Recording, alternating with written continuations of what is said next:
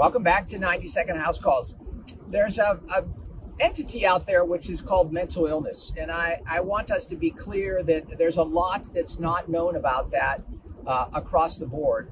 But it is interesting that it's called mental illness and not brain illness.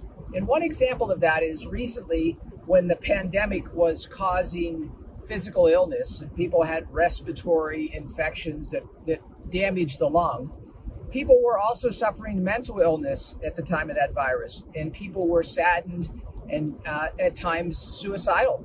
And that didn't really have anything to do with an infection that was spreading. It had to do with how we were thinking about in negative situations. Situations do affect us, and they can cause mental problems when we process them. And we would sometimes term that as mental illness. Is there actually something new wrong with the brain during those months of, say, isolation from the pandemic? Probably not something actually happening in the brain, just how we process it.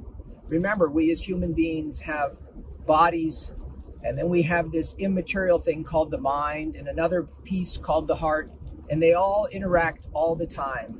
And it's sometimes hard to put the blame on any one portion. But be aware that to be human is to have all of them all the time. Have a good day.